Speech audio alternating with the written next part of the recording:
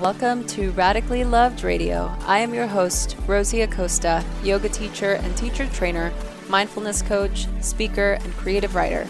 I am also the founder of radicallylove.com, a website where you can go for more information about yoga, mindfulness, meditation, and lifestyle advice. On this podcast, we talk to people within our health and wellness community that are creating content through the ritualistic practice of yoga, meditation, or overall mindful living. We hope to create value in your life so that you can achieve your highest potential and live a radically loved life. To stay in touch with us, just follow me on Instagram and Twitter at Rosie Acosta and on Facebook at Radically Loved Rosie. You can sign up for our newsletter on radicallylove.com to stay up to date on future workshops, retreats, and latest podcasts. I hope that Radically Loved Radio leaves you feeling inspired to create something powerful. My teacher, Yoga Rupa Rajstreger, says, if you powerfully believe in the value you have to offer the world, your love and passion for it will be an unstoppable force. Thanks for listening. This podcast is brought to you by our very special sponsor, E-RYT. So Ayurveda is the sister science to yoga. Ayurveda relies on the intelligence of Mother Nature and our own body's ability to heal. Most of you know that as a health coach and a nutritionist, I have spent most of my career always trying to find more natural and holistic modalities. I have an autoimmune disease, so this makes it a little bit more challenging, but it's manageable nonetheless so long as my body is in full balance. A couple of weeks ago, I was talking to my dear friend and fellow podcaster, Sahara Rose, and I was telling her I was having all of these issues with my stomach, my digestion, and she recommended this brand called E-RYT. So I did my due diligence and I researched them, and I found that this company has really created an incredible brand of supplements to support everything that we love about our bodies and our body's natural ability to heal, but also using the tools of Ayurveda. So they use this as their foundation to everything that they do. As with everything, I'm always a bit dubious because I know there's not a one-fix-all supplement or brand, but I tried it. I used both the joints supplement and the digestion, and I'll tell you, after using it for about a month, I noticed such a huge difference. They are just such an incredible company, and I was able to chat with them and talk to them not only about the high quality of their product, but the high quality of their brand and their company and what they're trying to do. I quickly found that these people are my people, and all we're trying to do is create a ripple effect in the world so that we can continue to impact people's lives and create better health, deeper connections, and just overall healthy living. I'm so excited to not only partner with them, but to have them share a special code for all of the listeners. Go to uvyt.com and type in Rosie, that's ROSIE, at checkout to get a special discount on all of their products. Thanks so much for listening. Hey everyone, how is everyone out there today? This lovely day. I hope it's lovely. You know what? Every day should be lovely. I wanted to just take an opportunity to just share a couple of things and to share just some tips. I like this sharing tips vibe. I find them to be helpful. It's something that I search for all the time, and so it just makes it fun for me to be able to share these with you guys. So I'm grateful that you're listening to this. This year, 2018, you've been so good to us so far, for the most part. I recently celebrated a birthday, and I turned 35, and I have learned so much. I had a nostalgic moment where I was going through a couple of old pictures. I recently updated my computer, and so I had to do this massive transfer of files. And, you know, since we've had all the smartphones and video and things, you might capture random moments. I found that I hardly ever go back and watch videos, but I had all these videos on my phone, and I was on an airplane and I started to go through them, and it was so nostalgic for me. It was so sweet to be able to go back and look at all this old footage and, have some sweet moments of reminiscing everything that has happened even in the last 10, 13, 14, 15 years. This year has been a little tough in the area of loss. We've lost some pretty special and dear, close people to us, and also just in our culture, right? I mean, there was the death of Anthony Bourdain, and some pretty big people out in the world. Tori and I recently had the loss of some family members, and it's been tough. One of my best friends also lost his father this year, who I've known since I was a kid, and it's been hard. Loss is never easy.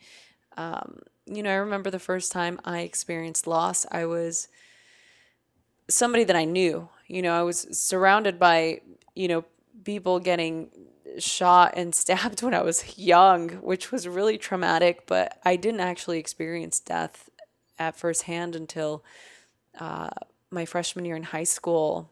Two of my best friends from elementary school, they passed away. They died via drowning during the El Nino storm. And so this was kind of my first initial experience with losing somebody that I was close with and that I knew. And it's quite surreal. Even after all the years of learning about loss and grieving, it's still hard to lose somebody. I mean, it's hard to lose a pet. Tori and I lost our firstborn, Benny. He was our sweet little French bulldog. We lost him in I think it was 2014. So it's been about 4 years, and it's still hard. We were just actually talking about it, and it's still really, really challenging for us to even talk about it. But even more so when it's somebody close to you. So I just wanted to understand and go through a couple of the grieving stages, because I thought that maybe it might be helpful for some of you out there listening. Sometimes it's not the physical loss of somebody, but sometimes we grieve a relationship that we lost. And in my opinion, I feel like grief is grief, whether it's a divorce or a job or a pet. All these events can be absolutely tragic and traumatic. And so I wanted to share a couple of tips. So the first thing I wanted to share was understanding that there are stages of grief. And this is something that I learned during the last handful of years in studying psychology and being on the spiritual path. Elizabeth Kubler-Ross developed a 5-stage system for the process of grief, which everyone I think should read. It's incredible. And she talks about people tending to go through various stages of emotions after loss. The first stage is denial, in which a person does not want to believe that the event happened, followed by the second stage, which is anger. The third step is a negotiation process with oneself, in which a person offers something in return for the loss to have never happened. The fourth step is depression, which is often debilitating, followed by the last stage, which is acceptance that the loss happened. From there, a person can typically move on from the loss, and there's no hard and fast timeline to each stage of grief. There are situations where a person falls back to the previous stage before moving ahead through the grieving process. So being aware of the stages does provide something for your coping mechanism to process along the way. I feel like for me, one of the biggest things that I realized was my recognition of the symptoms. So there are obviously symptoms of grief, which are mostly emotional symptoms. Since many of the feelings involved are so devastating, there are often physical manifestations. And I often talk about how our issues are in our tissues. And there's this roller coaster of feelings that can involve everything from deep sadness and a sense of going crazy or shock or guilt or fear. And a person may even start, doubting their own belief system. It can shake the very core of someone's faith, right? In terms of physical symptoms associated with this is, being aware of any sort of fatigue or nauseousness or lack of sleep. Sometimes people experience aches and pains or weight gain or weight loss, or knowing that these symptoms often manifest in the physical form, I feel like is a really great way to be able to diagnose it and treat it right away. I think it's also important to let yourself grieve. I feel like so often we feel like we need to get over things quickly, or, there's like a time period. Somebody very close to me just recently had, a 5-day break from work for bereavement. And I'm like, it's great. It's amazing, right? Any time for bereavement is nice, but in 5 days, I mean, I don't know. I feel like we're just kind of in a different state of mind now, where we feel like we have to get over a breakup in a month or 2 months or a year. And I just feel like we just don't give ourselves enough space and enough time to actually allow for our own grieving process to take place. Sometimes we often will compound things. We just compound them one after the next, or we feel like if we just continue to move forward and forge forward, that things will get better. And, I don't know that that's actually the best thing to do. One last thing that I'll share is to be able to lean on friends and family is a huge factor for moving through grief. I think that family and friends expect us to be upset when we're dealing with something heavy. And oftentimes people don't actually know what to do or what to say, because we have our own discomfort, right? So we have our own feeling of like wanting to fix the issue. If we see that somebody's upset, we want to fix. And oftentimes just having somebody there to have a little bit of empathy, or to just show that they care, is enough to have just a little respite from intense feelings of loss. So I think it's important to be able to create a strong support system with family and friends that can help tolerate all types of emotions, especially during difficult times. To me, that's a sign of loyalty, and a sign of true friendship is when you're going through something difficult and people will stand right by you, walking through the difficult times. So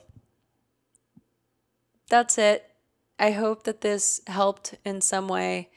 If there's a friend or somebody that's dealing with loss or grief, maybe you can share this episode with them if it was helpful.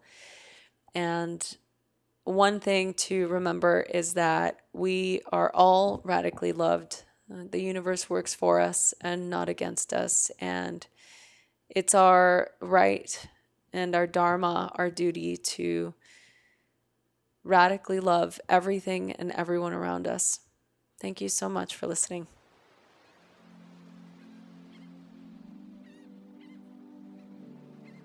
Do you want to go on an epic yoga adventure?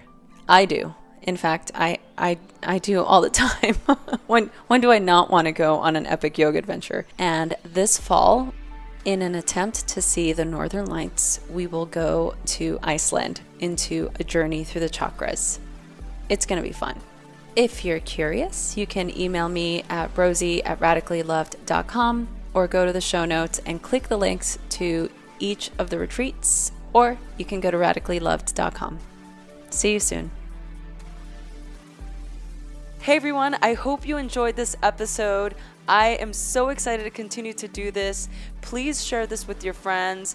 Email us, message us on Instagram at Rosie Acosta or on Twitter at Rosie Acosta. Subscribe on iTunes, write a review. We love doing this, so please help us continue to keep this podcast going. Thanks for listening.